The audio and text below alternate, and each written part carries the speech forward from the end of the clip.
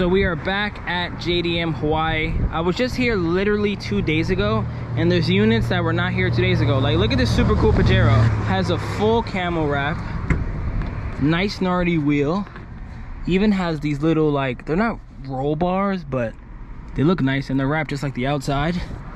He has that little storage thing up there wrapped, spare cover wrapped, even the little brush bar up here wrapped, and it says sold too. So if you're watching this video and you bought this, kudos to you. This thing is super sick. But in today's video, what I want to focus on is I want to show you guys some of the new units he has in, and I want to talk to Slater and I want to ask him what's his process in picking these cars, because I've showed you guys hundreds of K trucks, but here it's just different. Everyone is low mileage, everyone is different. Like, we've never seen a Porter cab at another dealership. It's rare to just see a colored K truck in general, and then you add the classic front to it. Then he has a salmon sandbar that's here. He has a beige one that's here. He has a green one. He just has a bunch of different inventory that I feel like, as much as I go to K truck dealerships and as much as I see them out there, they're never really just in one place either. Like, he has a jumbo back there. I think I've literally only seen one jumbo in my whole life, and he has one here. He had one last time I was here too. And it's just, the inventory is different. Like, there's no rips in any of the seats. I've showed you guys all these K trucks, like none of them have rips in their seats. None of them are like rust buckets. None of them have holes here, which we're actually gonna get into later back there. But I kind of want to just pick his brain and see, how does he go about this? Even with the inside inventory, we got a 1970s Delica truck, very odd. The Nissan March / Jaguar Mark II replica, very rare. And cappuccinos themselves, not rare, but to find one like this, you're just not finding your cappuccino like this at your local auction or just your local dealer. So I'm here with Slater from JDM Hawaii, and I want to just pick your brain and see what's your thought process and like, how do you source these vehicles?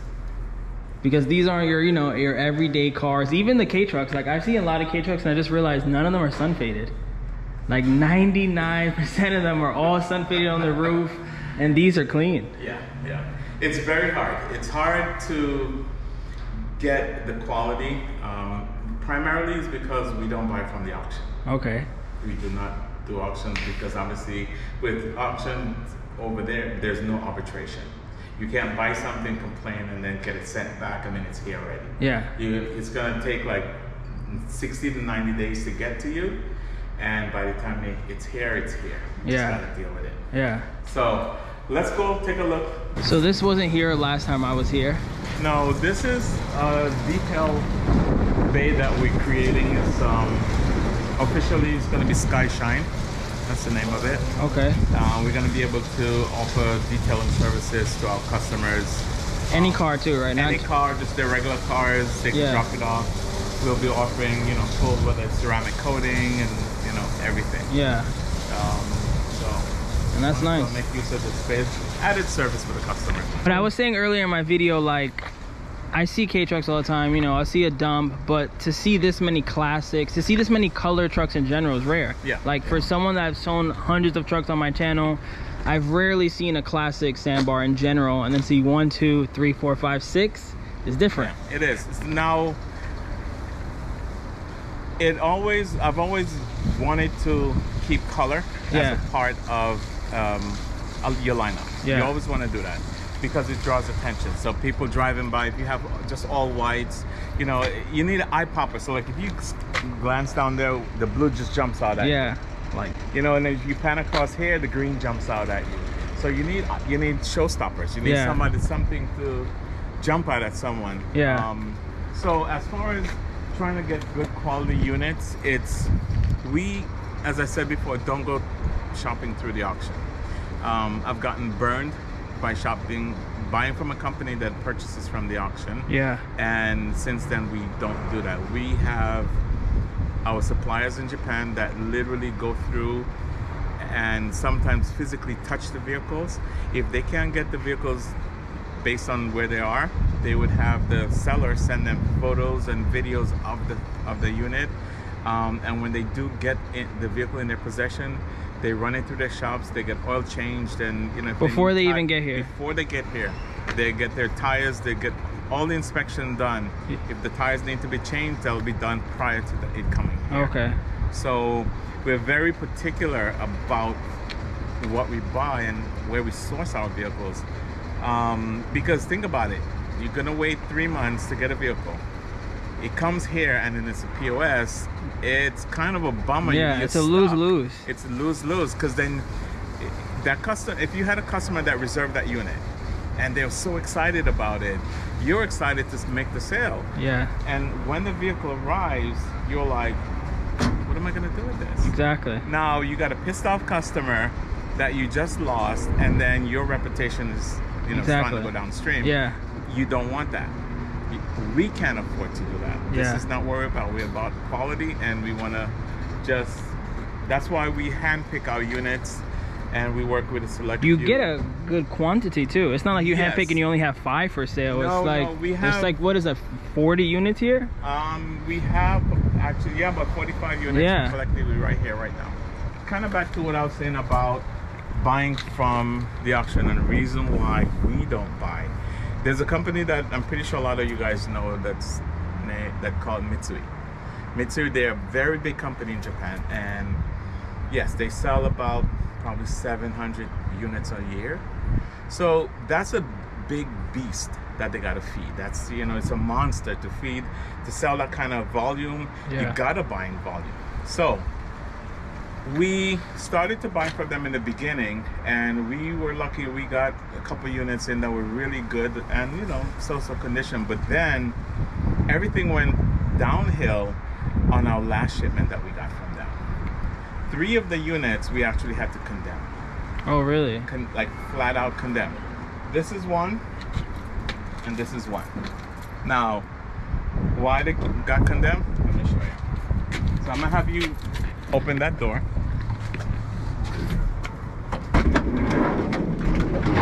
So now, as you can see, there's a bunch of parts in here and looks like junk, and that's probably, it's right now used as a parts car.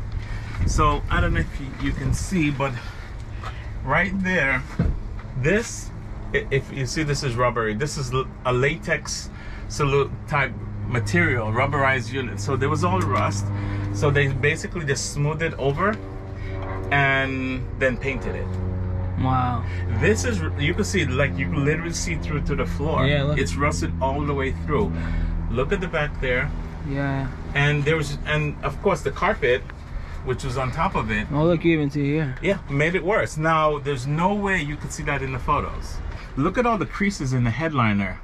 This was a rollover. There's the only way this could exist is if this vehicle was a rollover. Yeah. So you see how, especially that area? Yeah. And then look at that back corner over there. Oh, sorry, the lighting may not be too good, but so because of stuff like this, there's no way we could buy from this company anymore. Yeah. And let's take a look at that one. And if you come down here, right under, if you could kind of get up under there, so you could literally see straight through to the front. So look at that, look under the firewall. And this was all painted over with the same rubber? With this, yeah. And so over here has the same rubberized material that they use. Look, wow. Like literally, look. Like I'm literally pulling it off right now, look. Wow. And you cannot tell by looking at the photos what you're getting. And over here, you could see where they sprayed it. So you could see all the overspray on the seat belt. And when it comes to a company like that, I'll ask you. You show me. I'll ask you. It's not the same seller per se, right? It's not, but at the end of the day, it's their product. Yeah. So no, they're at fault for sure. Correct. But like, could technically the same person own both these Hondas, or very unlikely? There's a possibility, but all these units that are purchased has to go through their mechanic inspection. Okay. Because when you look at their website, they boast about their vehicle maintenance and how they're inspected and all that kind of jazz. Yeah. But yet you see this. No, this isn't rare. I'm assuming either. So no. And I contacted them, and they offered me $150 towards my towards my next purchase. Which is like. No, you just lost me, Mitsui. 1% of. No, like I can't. So, in order for me to maintain the quality that my customers expect, I can't buy from them. Yeah. Because it's a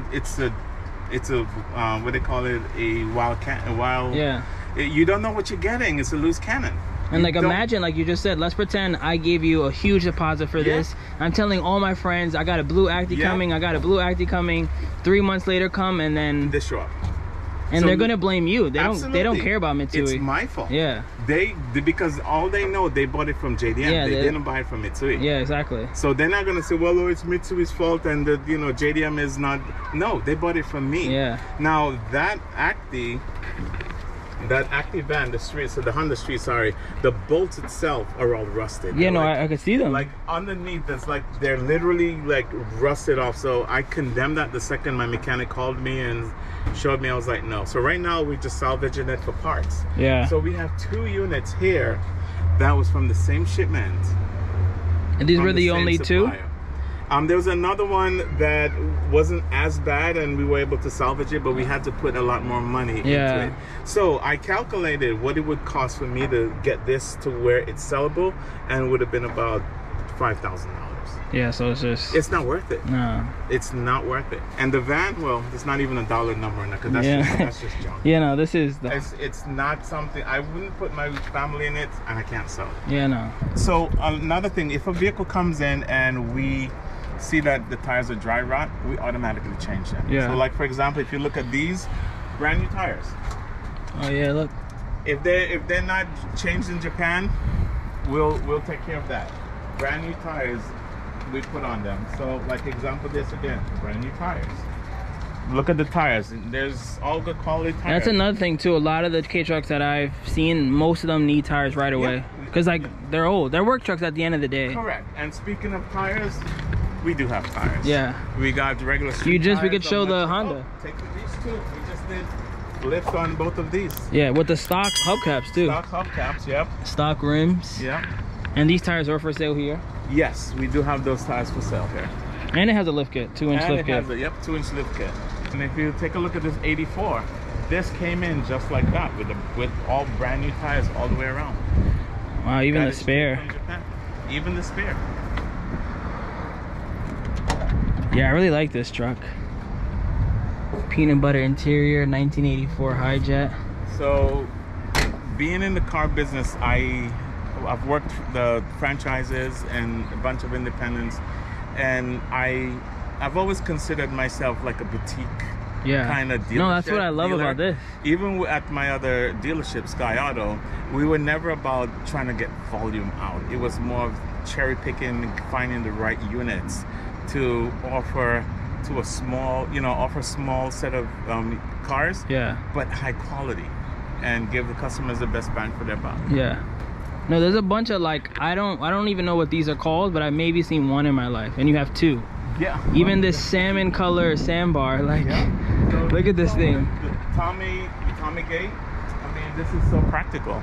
And another thing, not to take a shot at Honda, but he doesn't have a lot of Actis. You guys know how I feel about Actis. He doesn't have that many Actis. You don't have any mini cabs either. We don't have a lot of Actis and it's just my personal preference. Yeah. Not that I don't like Actis. Yeah. I've just had.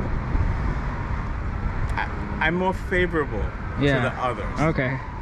I mean, I don't dislike Actis. I just think they're overrated. That's it. That's it. Now, personally, I think a Daihatsu runs and handles way better than an Acti. Yeah, I like Daihatsu. That's just me. I think Daihatsu is the best brand. They have the deck van. They did a lot of cool things. Yeah, that's just me personally. So, but yeah. Yeah, even this one though. We could talk about that one. So this, show the miles. So this is a 5,000 miles. Real miles too, not a 5 digital odometer where people are lying to. 8,600 kilometers. Like, look how clean everything is. Headliner. This isn't smoked out. Steering wheel looks brand new. All the buttons, shifter, floor mats. Yeah, we tried. It came with the bed with this painted? Yeah, came with that painted, tires already like this when we got it. And also, if you notice, the battery, it's a new battery, came just like that. And then we got big boys like this. Yeah, no, this is another thing you just don't see. Yeah. This is a Toyota Dyna. Look at the space. You can sit 5 back here easily. What would someone even use this for? Oh, easy. I mean, that's commercial. I mean, you got work crew. Yeah. Like a construction companies that has a lot of crew to transport. Easy. Why do you like the front end of the classic sandbar so much? It's something different. I don't know. It's quirky, but it looks. Yeah, because like we can look at this one. It's just very unique. I think you're driving, if you see 6 K trucks coming down at you, you're gonna remember the classic sandbar front. Yeah, you are. You're gonna remember this. It's just different. Yeah, tomorrow's the grand opening. That would be a very fun video. All right. Thank you for talking to me. I'll walk around maybe one more time and show you guys some stuff that we might have missed. Kind of wanted to show you guys this salmon color car again. Like, it's paint brushed on, if you guys could realize, but it looks really good. It has a different steering wheel, which again is painted on, but it looks good. And it's just odd. It's just odd. Brown seats, like everything about this truck is just weird, but I love it. Probably gonna end this video here though. Catch you guys on the next one. Very, very fun video coming tomorrow because the JDM Hawaii grand opening. There's gonna be like 50 K trucks here. It's gonna be catered. It's gonna be a blast. So I'll catch you guys on the next one. Peace out.